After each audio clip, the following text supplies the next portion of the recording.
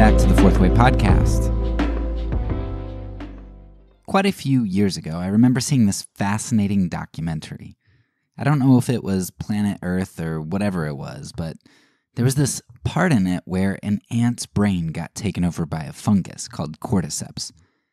Now, the ant would start to act a little crazy, and when the other ants noticed that the ant was infected, they'd take him far away from the colony so that he couldn't infect other ants.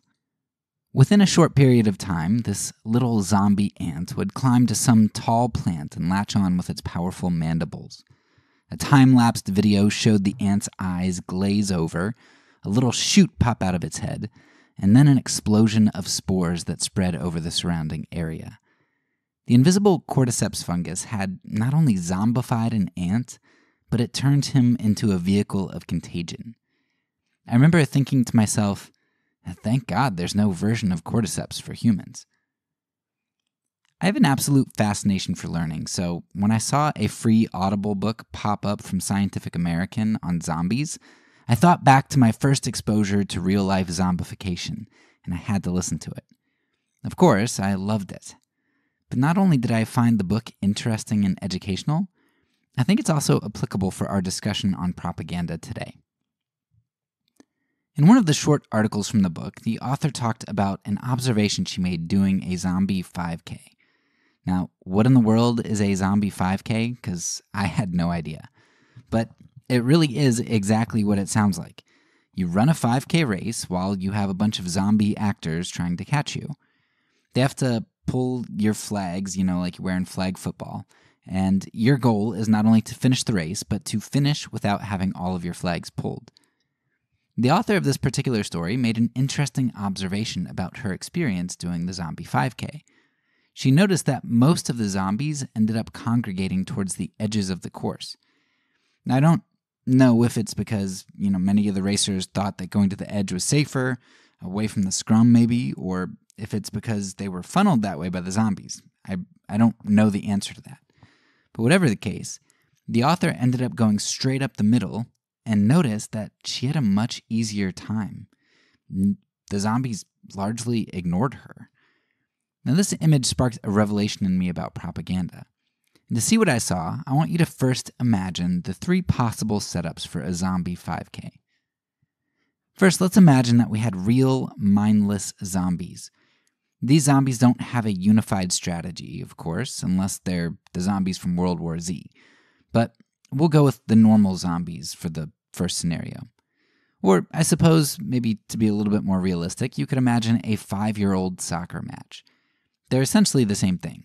Mindless zombies, 5-year-old children. What you end up having is a large group of zombies or kids funneled towards some goal. Fresh meat in the case of zombies, or a ball in the case of kids. There's no team mentality as each individual goes to secure what's best for themselves. Guts or glory.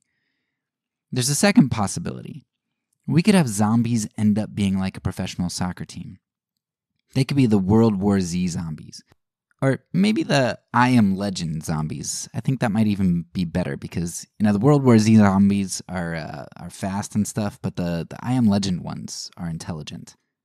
So each zombie could take a position, and if one zombie moved out of position in this zombie 5K, her teammate could shift over to take her place, plugging the gap so that none could escape. There would be strategic plans and strategic movements, making any holes in the line rare and fleeting. These would be professional zombies. But then there's a third possibility for our zombie 5K, which I think is what we end up seeing in the case of the author's zombie 5K. No matter how hard a group of human actors tried, they couldn't be mindless zombies. They know that their goal is to catch runners, and they have the awareness that there are other zombies on their team.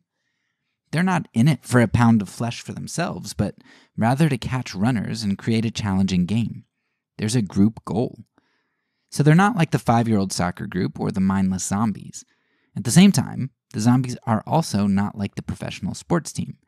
They don't have plans and plays that they've practiced or any ultra-specific positions or agendas.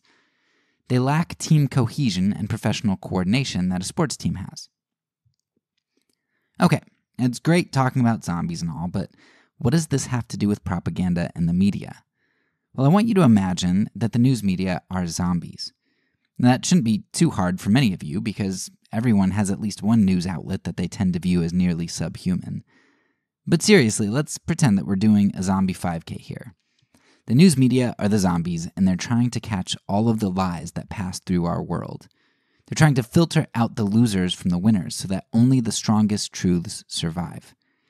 Most of us wouldn't view the media as a bunch of mindless zombies or 5-year-old soccer kids, though there may be some news outlets that are kind of like that. They'd be the ones that chase all the crazy stuff or even make stuff up, whatever's popular at the moment and can sell. Pure profit and interest with no accountability. But by and large, that's not our view on the media. I would argue that most of us actually view the media as quite the opposite. We think that they're more like the professional sports team, with a huge caveat, of course. You think that your preferred news outlet of choice is like a professional sports team. Whether that's CNN or Fox, that's up to you, but you probably think that one outlet is a professional sports team. And really, I guess you probably think that both are professional sports teams. You just view one as professionals who try to filter out the lies and give you the truth, while the other team are professionals at selling you lies. Regardless, we think that the media are like professionals. I, on the other hand, have been coming to the conclusion that the news media are neither 5-year-old kids or professional athletes.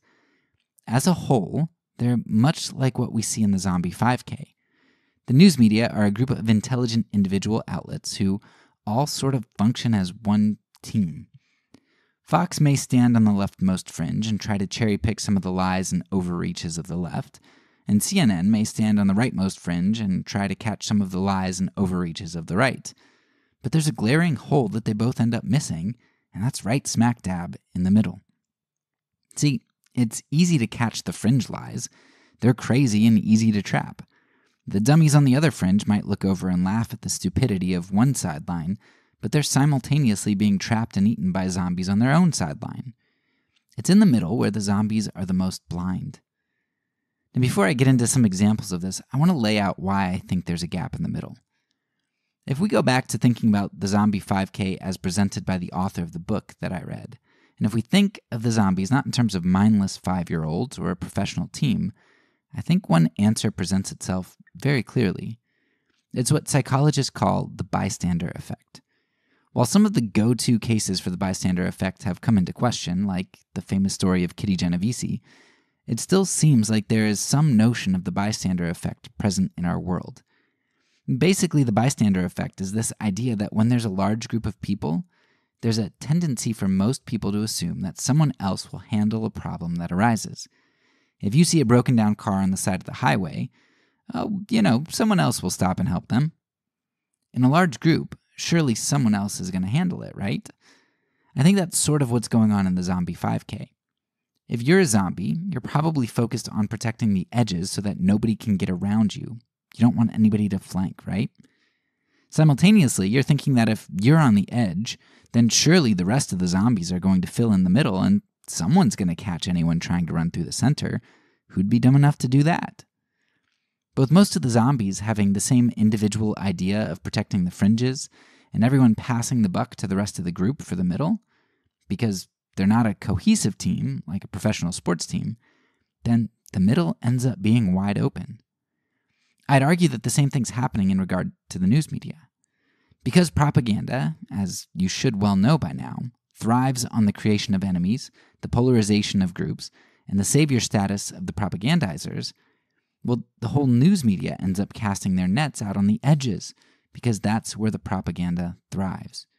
Everyone's trying to catch the insanity on the other fringe, so that nobody notices the banality of evil which resides in the middle.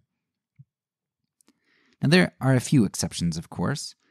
One of the few people who I think catches the middle pretty well is John Oliver. If you've ever watched a John Oliver show, it's one of the dumbest, most intelligent things you'll ever see. He presents a topic that sounds mundane and boring, and by the end you realize that the mundane and boring actually has way more impact on injustice than the extreme tends to. It's that banality again, which Hannah Arendt famously highlighted. The TV show Law & Order rent, or water, as presented by John Oliver, all sound far less interesting or pertinent than most of what you're going to see presented through the major news media. Yet these issues, by the end of Oliver's show, you recognize are far more pertinent, touching more people more frequently than the big events that you tend to hear about. I just watched one of Oliver's videos recently on crime reporting in the media, and it highlights exactly what I'm trying to say in this episode. While the fringes of truth are being heavily patrolled by the news media, the everyday life stuff like crime and policing is being sold to you without question. Go check out Oliver's video linked in the show notes and see what I mean. We are sold assumptions that the police are good, our justice system is largely fair, our democracy is representative, we have a voice, the United States is benevolent, and the list could go on. Those everyday beliefs and assumptions we need to make it through each day, to feel like life has a purpose and we are safe and secure, those things are never questioned because they're the backbone of our belief structure. They compose the middle. And while we're focused on the periphery, the middle gets left unchecked. Of course, laying this all out begs the question, why doesn't anyone see the gaping hole in the middle left uncovered by the news media? How can John Oliver, that twit, be one of the only sane persons to see the middle? Now, I'd probably add to Oliver people like Dave Chappelle and George Carlin, too. They see the significance in the mundane. And it's funny how it's usually the comedians who see that stuff, right? Anyway, I was racking my brain for why we have such a problem seeing the lies which reside in the middle. And that's when I stumbled upon Grice's cooperative principle. Now, what exactly is Grice's cooperative principle? I still don't really know all that well, but I think I know enough to establish a point here. I'll also make sure to link at least 2 helpful videos in the show notes so that you can get a better grasp of Grice's principle. Basically, Grice said that there are many times when we communicate without really communicating super clearly. Yet we all interpret this unclear communication clearly somehow. And that's because we all come to conversations with the assumption that all parties are being cooperative. Unless, of course, you're in court or something like that where there's an antagonism present and clear. Basically, we usually assume that our interactions with others are going to be cooperative ones. So Grice says that we have 4 main assumptions in communication. We assume that the person with whom we're talking is giving us a good quantity of information, quality information, relevant or relational information, and that the manner of information is appropriate. So we expect adequate, true information that relates to the question that we asked, which is given with brevity but sufficiency. The videos in the show notes provide you with plenty of examples of Grice's principles being violated and how this violation actually communicates something to us. So I recommend checking those out. But I'll give just a few examples here. For instance, if you have a teenager and ask them, "Hey, what did you do today?" and they respond with, "Stuff," they're communicating that they don't want to talk with you due to the lack of quantity of information that they gave you and the lack of sufficiency in what they said. If you tell someone that they might just beat their cancer diagnosis and they respond with a falsehood like, "Yeah, and pigs can fly," their blatant untruth is communicating something to you, namely that they disagree with your optimism. A story I actually used in a previous episode highlights my exploitation of Grice's principle well, even though I had no idea what Grice's principle was at that moment. When I was in 8th grade, my mom gave me $20 to buy lunch on a field trip that my class took to Philadelphia. Rather than buy food, I bought a butterfly knife in Chinatown. When I got home, my mom asked me if I had any money left over. And rather than answer her question with yes or no, I answered with a non sequitur. I said, "Man, cheesesteaks are expensive in Philadelphia." And because my mom asked a specific question, and because she assumed Grice's principle of cooperation, she thought that the information I gave her was pertinent to her question. If I told her cheesesteaks are expensive in Philadelphia, that must mean 1, I purchased a cheesesteak, and 2, because the cheesesteaks cost a lot of money, then I don't have any money left over. She inferred that because she assumed I was cooperating with her as a teenager. Oh, man. Griceian theory helped me to get away with using my parents' money to purchase a weapon as a minor. Now, I know that we've been all over the place in this episode. zombies, John Oliver, Gricean pragmatics, but we're going to wrap it up right here.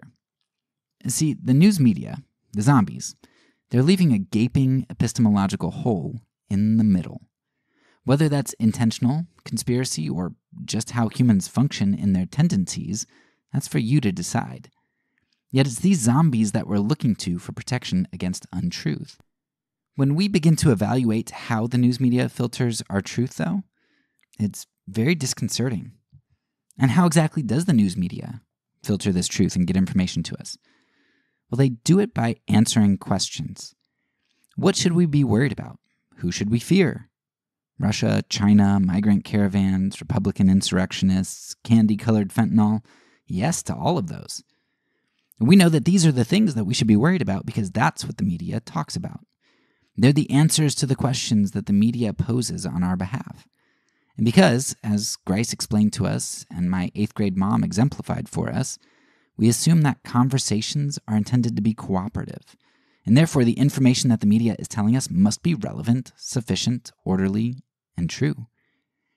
On the other hand, we know that law and order, television propaganda, crime reporting, and rent aren't problems. We experience those things in our everyday lives, living in the middle, between the two fringes. That familiarity, mundanity, dare I say it again, banality, calluses us to the significance which resides there. And we fail to awaken to this significance because we know these things are not important, as the only ones talking about it are people like John Oliver. That stuff is so mundane, how could it be important? Let's move away from the mundane. Let's cover the fringes where we can see the seemingly clear-cut evil, the seemingly apparent threat. Now this takes us back to the first episode that I did on the media, which emphasized that it's the silence which yells the loudest when it comes to how news media propaganda works. The silence is deafening. But that's the thing. The news media really isn't silent. In fact, they produce a lot of noise. And honestly, they give a lot of information, and they answer a lot of questions. So why is it so hard to recognize when they're missing the mark? When they're being silent? If you think back to my 8th grade deception of my mom, imagine that she had asked me if I had spent all the money that she gave me, and then I started talking about how fun the trip was and how I got to see the Liberty Bell, etc. Just tried to distract her with irrelevant information. She might listen to me for a bit, but she'd eventually end up coming back to that question about the money, and this time, because of my attempted diversion, she'd probably be suspicious, because I didn't even appear to cooperate with her. My information didn't at all seem relevant to the question that she was asking. Now, there's a huge difference between the conversation that I had with my mom and the, quote, conversation that we have with media. The difference with the news media is that not only are they the ones providing the information and answering the questions, they're also the ones asking the questions for us, which they, in turn, answer. Our Gricean radar has no reason to go off because they don't generally violate his principles.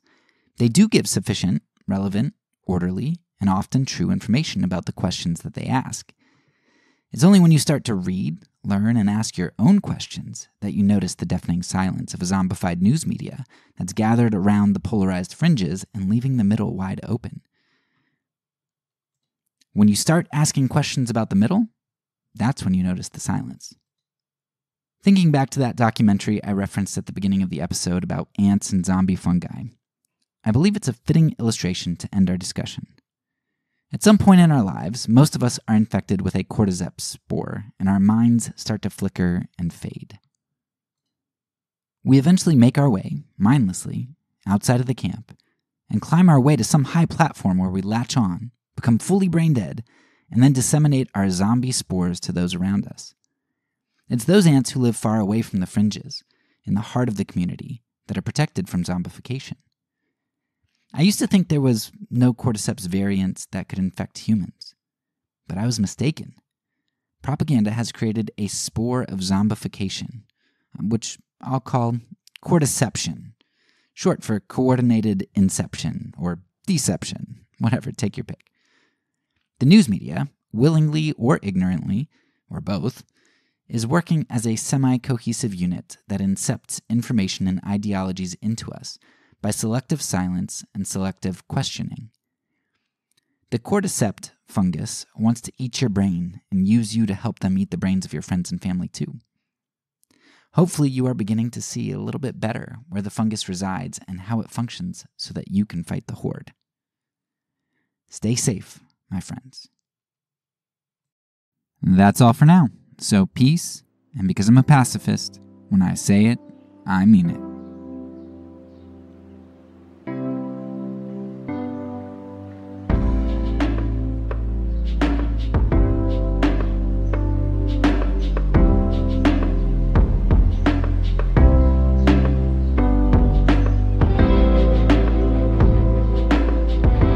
This podcast is a part of the Kingdom Outpost Network.